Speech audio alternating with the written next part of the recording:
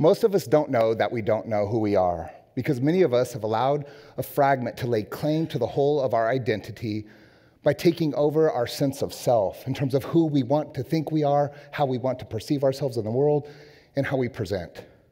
So what would it look like if we took off the mask of our personality, our persona, and found our way home to our true essence, our soul's created purpose for being? It was 20 years ago in a slum in Cambodia that I first came across the teaching that gave clarity to this question and subsequently to its answer. That's when I first found the Enneagram. I came to understand that the Enneagram reveals to us the 9 ways that we get lost or disconnected from our essence, the 9 ways that we stay stuck in this lostness, and the 9 ways that we attempt to find our way home. Essentially, the Enneagram exposes to us our ego set of coping addictions that we've wrapped up around a so-called childhood wound so that we don't have to tell ourselves the truth about who we really are. You see, many of us would prefer to believe the fortifications around the projection of our own ego's mythology. We would prefer to believe this illusion is a substitute for our essence, because you see, it's easier to surrender to the malformation of our truest self by giving in to what it is that we want to be seen as, how it is that we want to be known, or how it is that we want to be loved. But what would it look like if we found the courage to say yes to ourselves, to surrender to the truest parts of who you are, and to free fall into your essence, allowing everything to belong? So what is the Enneagram? Essentially, the Enneagram of personality maps the 9 fundamental archetypes of human character structure. It maps the 9 paths of suffering that on a subconscious level we give ourselves over to, and then we follow these paths of suffering. We put on these masks of our persona, and we surrender to these ego set of coping addictions, allowing them to become the pre-conscious rails for our personality. Now, this teaching may be ancient, with alleged evidence showing up over 7,000 years ago in ancient Egypt, 4,000 years ago in prehistoric Korea, over 3,000 years ago with the early Greek mathematicians and Pythagoreans. In fact, one of my teachers, the Jewish mythologist Michael Goldberg, suggests that at least implicitly, if not explicitly, the Enneagram shows up in Homer's epic poem, The Odyssey. Well, it was just 100 years ago, just a little over 100 years ago, that a controversial Greek Armenian esoteric teacher, George Gurdjieff, introduced this at his Institute for the Harmonious Development of Humanity in France. He primarily only taught it through bodywork and dance and didn't teach it as a personality system. In fact, Gurdjieff said that if you were left alone in the desert to die and you sat there in the sand drawing the symbol over and over and over again, that you could see into it everything that has been taught and everything that could be learned. So let's fast forward for a quick second. In 1971, 72, and 73, the late Chilean Gestalt psychoanalyst Dr. Claudio Naranjo gathered small groups of graduate students in his backyard and in his living room. And over the course of those 3 years, they began to trick out Enneagram types, really mapping the addictive rails of our personalities' patterns. Dr. Naranjo had just learned this a couple years earlier himself in the deserts of Chile from a Bolivian wisdom teacher by the name of Oscar Ichazo. Well, it wasn't long after Naranjo and his students developed Enneagram of personality rails that the Jesuits in Loyola at Chicago began disseminating this, maybe a little too soon. And it was actually as recently as 1984 that the very first book on the personality overlay was published. So let's take a quick stroll around this color wheel of personality, these 9 archetypes of human character structure, and try to locate ourselves. All right? We'll start with type 1. Type 1 is sometimes called the performer, the perfectionist. This is the need to be perfect. And this person has this intrinsic and fundamental fear that they are irredeemably flawed, that they are morally corrupt. And so they strive in their idealism to live into these unrealistic expectations of goodness. And you can imagine that leads to tremendous inner resentment towards themselves, which, you know this, in 9 different ways, we internalize what we project. We perfect it in here, and then we share it with everybody else in the world. Poor ones sort of suffer this emotional passion that's traditionally been called anger, and we know that ones aren't the angriest people. We know that anger is a disguised form of sadness, and so there's a deep suffering in the heart of the one, that the world could be better, that the world should be better, and if I can't actually live into my sense of goodness, then how does anyone else have a chance? If you're a 1, you know this. You're incredibly principled. You're responsible. You follow through with what you say you're going to do, and you maintain high standards in every aspect of your life. But if you're a 1, you also know this. You're a source of peace and serenity, of rootedness and groundedness. Type 2. This is the need to be needed, sometimes called the helper or the giver. This is the heart-forward embrace of the Enneagram. These are the great lovers of human character structure. They know what we need before we need it, and they're already there to help meet those needs. They're sensitive. They're emotionally intelligent. They're attuned. But there's a deep sadness in the heart of the 2 that denies their own needs, that is triggered by shame when some of us show up to actually love them in the ways that they want to be loved. You see, they perceive themselves as the source of love. But you know this. We can only take someone as far as we've gone them ourselves. And for the 2s, you can only love us as deeply as you've learned to love yourself. And so there's an invitation to enter into a deep solitude that is compassionate and attentive to your needs. And the more that you do that, the more that you will realize that your embrace for each and every one of us is the extension of your embrace for yourself. Type 3. Type 3 is sometimes called the need to succeed, and that actually bums me out because the name that's often given to the 3 is sometimes the achiever or the performer. And if you're a 3, you know this. It's actually not about success or failure because it's always been about your relationship to value, your intrinsic value, the sense that you think that you have to earn it to make yourself lovable. And look, fundamentally, that's what the Enneagram's all about. It's the 9 ways that we want to be loved. It's the 9 ways that we suffer not getting the love that we want. And it's the 9 ways we act out of the pain of that. If you're a 3, you see value in everything.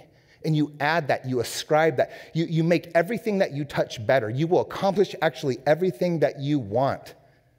There's this ache in the heart of the 3 that often you're trying to realize the unfulfilled dream or dreams of a parent or caregiver, to ascribe value even to them. But you see, there's a need to enter into your own empty, shattered heart, to learn to love yourself, to realize that value and love are things that cannot be earned, but they are intrinsically ascribed. And when you say yes to yourself, you become a source of hope in the world. And not only a source of hope, a source of healing. Right? Type 4. This is the need to be unique, sometimes called the romantic, or the tragic romantic, or the individualist, right? When we're in a room like this, I say, how many 4s in the room? And no matter how many hands are raised, if you're a 4, you actually think you're the only 4. Because you're actually that different. You're actually that unique and exceptional. There really is no one like you. And the suffering in the heart of the 4 comes from this fear that I don't know from where I came. I don't know where to ground and root my sense of identity. And so there's a self-abandonment narrative constantly at play in the back of your heart, which leads to tremendous ache. And for the 4s, they can drop into the pain of this. If you're a 4, you see significance and meaning in everything. But the tragedy is you can't find it in yourself. And so as you're looking for it outside of yourself, the invitation is to turn inward, to stop longing and fantasizing and imagining that everyone else has a better life or a more satisfying relationship or a deeper sense of vocational fidelity than you. Because simply saying yes to yourself roots you in the gift of your equanimity, that you are neither extremes of your emotions, but that you are grounded, rooted in the present because you are loved. Type 5, right? Don't sleep on our 5s. I love 5s, one of the most misunderstood types in the Enneagram. This is the need to understand, sometimes called the observer or the investigator. I love it in Spanish. They sometimes call it the theorist. This is the person who moves in and up into their mind palace and really is among the most boundaried of all the personality structures here.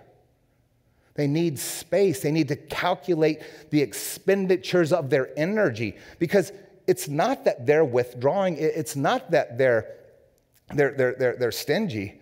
It's that they care so much about the people that they've included in their life that they want to establish stability, security, and safety by getting to the answers of everything. But you see, for the 5, it's actually less about the answers and it's more about the right question. And so 5s are incredible seekers of truth, explorers of knowledge. And as incredible as your mind works, and as much as you may love to be a learner, you know this if you're a 5, teachers actually slow you down. And so you have very little time and very little patience for the things that are the distractions to your pursuit for solutions. But when you learn to let those go, in the truest sense of non-attachment, that's where we follow your heart to some of the most generous expressions of human personality. Type 6, this is the need to be secure, sometimes called the skeptic. If you're a 6, your arms are folded, you're watching me saying this is made up. Well, yes, somebody made it up. I don't believe in this. Until we get to 6, and then we break down 6s, and it's like brain blown. Okay, back to I don't believe in this. There's a threat forecasting energy in the mind of the 6 that keeps the rest of us safe. They're worst case scenario thinkers, contingency planners. They double down on their fears so that we don't have to. And that's one of the ways that they actually love us. But man, what a hard mind and heart to have to live with. They're misunderstood as pessimistic because when they lead with concern, their concern is care. And when we learn to listen to that, we learn to receive the love from them. But when the 6 learns to trust themselves rather than exporting their authority to an external source of strength, you become a source of courage and strength and faith unlike anyone. And we will follow you anywhere. 7s. 7s are the need to avoid pain, the enthusiasts, the up and out energy. They're imaginative, they're curious, they're playful. There's a kind of forever young heart and the psychic structure of the 7, and it's contagious. We want to go with them. We want to be on vacation from our problems because fundamentally, the 7 is running from the pain in their own heart. It almost seems too overwhelming, almost suffocating. And so rather than going inward, the 7 goes out. Now, they may be the fastest thinkers of the Enneagram, the most incredible problem solvers. And so, yes, if they're sleeping during a staff meeting at the very end, they have the solutions, they're probably right. But for the 7, the invitation is to learn to practice presence, to lay down these addictions of preoccupation, of planning, of future forecasting, and say yes to the source of your own essence, which is to be a gift of freedom in the world. Because when you're free, we'll all know what it's like to be free. Now, type 8. I'm guilty here. This is the need to be against, sometimes called the challenger or the contrarian. This is the person who hates bullies but may come across as the biggest bully. One of my friends has told me that 8s may not be as tough as they come across, but they are mean.